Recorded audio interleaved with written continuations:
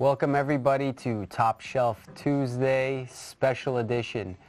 So tonight we're going to be actually this is not a live segment. I'm sorry, we just had to tape it.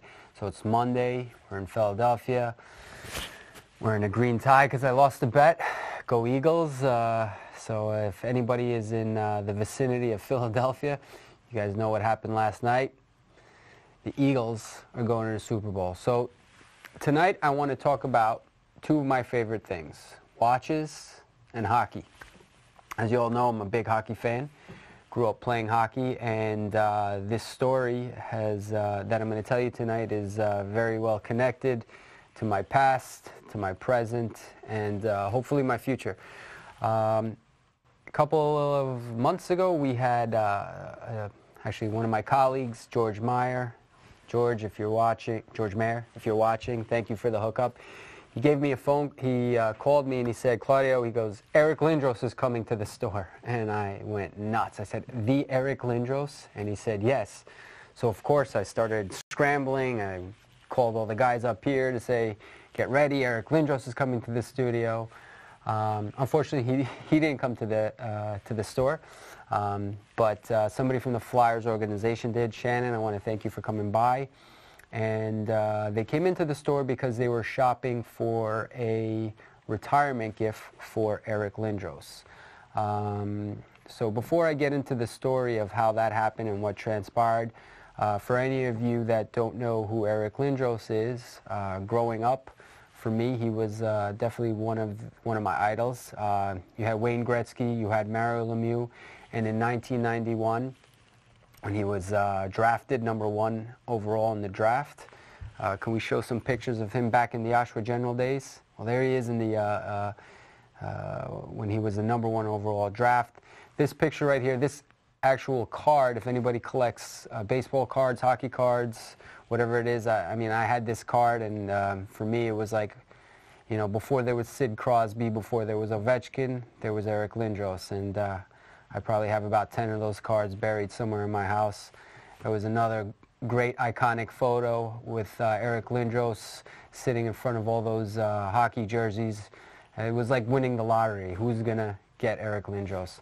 So anyway, at the time, he was drafted by the Quebec Nordiques when they had a team. He ended up not playing for them. He ended up getting traded, and there was a big lottery on who was going to get him, and it was between the Flyers and the Rangers. So being a New York Rangers fan, I was praying, please, please, please, let's get him. Unfortunately, the Rangers did not get him, but the Flyers did. And there he is, his Topps hockey card. So from 1992 to the year 2000, Eric Lindros played for the Philadelphia Flyers. If any of you don't know, he was the equivalent of a power forward in the NBA. He was a super strong guy. He'd get into fights if he needed to. He'd check, he'd block shots, he'd score goals. I mean, watching Eric Lindros in that era was probably one of the most exciting times of hockey. I'm sure for the Philadelphia Flyer fans, and as a Ranger fan, it was a little bit bittersweet, but at least I got to see one of my idols playing hockey. It wasn't until 2001 where they traded him to the Rangers, so that was my dream come true, and there he is with the Messiah himself, Mark Messier, during the press conference. So I got to enjoy watching Eric Lindros for 3 seasons. He ended up going to Toronto, where he's originally from, and then he ended his career a year later in 2006-07 with the Dallas Stars, a career that was definitely cut short through injuries. Being a big guy, getting hit all those years definitely played a huge role in his early retirement. He ended with 760 games played, 372 goals, 493 assists, 865 points. So he averaged more than a point a game, which is very rare these days, and about 1,400 penalties in minutes. So he probably spent about 2 minutes in the box per game. In any case, this was one of my greatest pleasures when I heard that they were looking to buy Eric Lindros a watch as a retirement gift. And of course, one of the things that I thought of was, you know, why not go with a Rolex? And of course, the Philadelphia Flyer organization had the same thing on their mind. So we looked through the case and we decided what would he like, and well, they picked out a Rolex Yachtmaster, which I have right here.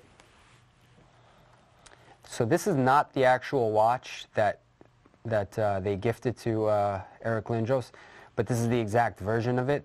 The exact watch was given to him on January 18th, so about a week ago when they retired his jersey, but this is the exact model. So for any of you who don't know, the Rolex Yachtmaster, this is a 40mm oyster case. It's made of steel and platinum. You have the monoblock middle case, screw down, case back, and winding crown. It's a 40mm diameter. The Rolesium, which is a combination of 904L steel and platinum. The bezel is made of 950 platinum, bidirectional, so it's a bidirectional rotatable bezel. 60-minute, graduated with raised numerals. I really like that, that look in this timepiece, the fact that you've got that brushed with the shiny, and of course the dial with the light accents of blue and gray.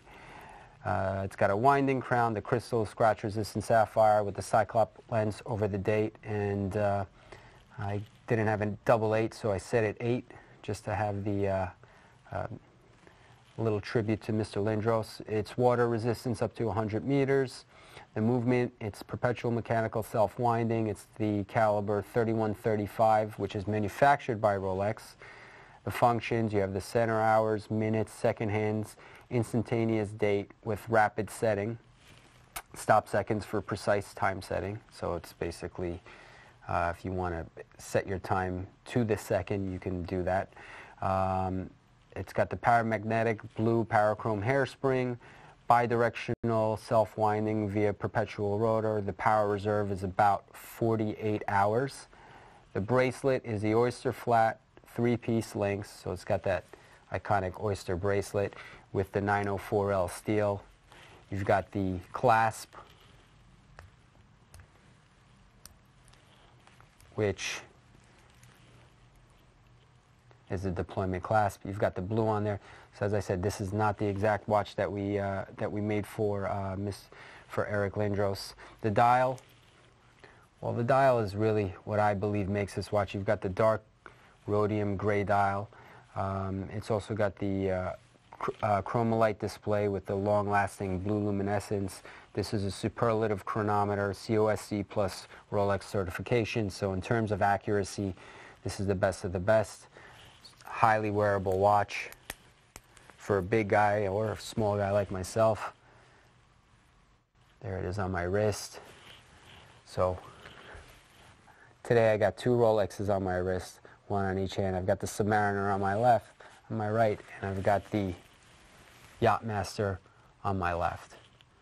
So this is the watch that we got for Eric Lindros, but I want to tell a little story about it. So obviously, after being introduced to the Flyer organization, we wanted to do something a little bit special. So we contacted them and we asked them, would you like to have this watch engraved for Eric Lindros? And they said that would be great. And so the next clip that I'm going to show you is us taking the watch to go get engraved with the number 88 on the back. Roll tape, please. So that's the that's where we had it engraved. There's our engraver, Mr. Winthrop. That was on the 3rd day of January. I remember that was a freezing cold day. There's the engraving tool that he used. That's us explaining to him what we want done. There's the watch. And there he is setting his tool, making sure that it's in proper positioning. So this was really cool, like I said, to be part of this, to not only, you know, choose or help choose the watch that they wanted to gift to Eric, but also to sort of be part of engraving it. And hopefully he enjoyed this, hopefully he enjoys the watch right now. So there's our our engraver who's making sure everything is precise in terms of, we only have one chance to get it right.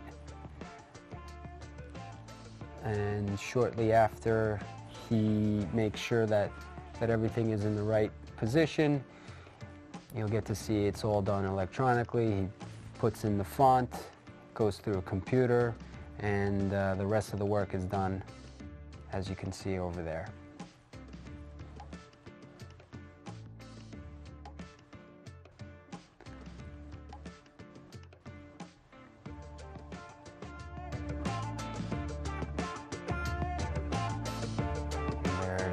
Quick job, I think altogether only less than a minute long to engrave the entire watch.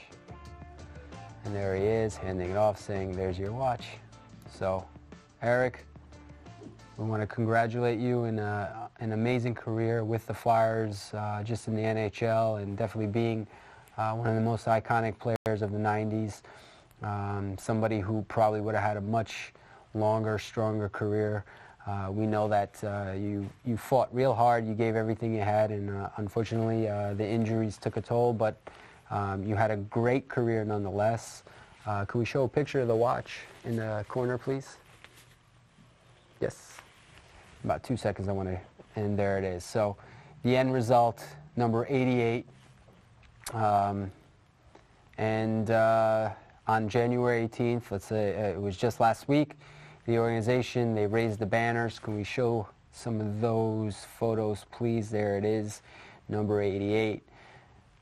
Let's get to some of the next pictures where Lindros was honored in front of the entire stadium. I think they even won that game in overtime, so you never know how those tribute games are going to go, but luckily for Lindros and for the Flyers, they won that game. And there he is with his iconic 88.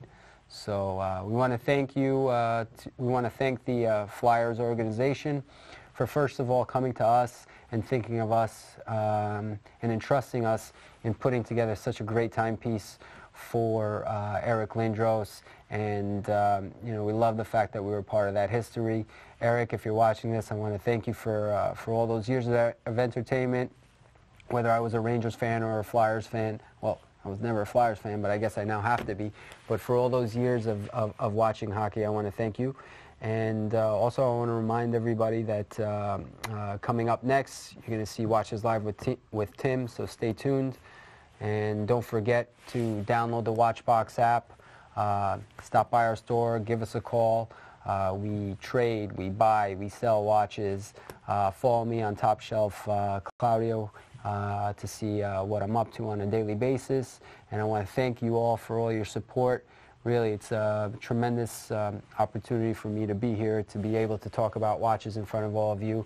We've got some great shows lined up in the future with brand presidents, with collectors, with celebrities, with athletes. So we've got a great programs coming up for you in the next couple of weeks.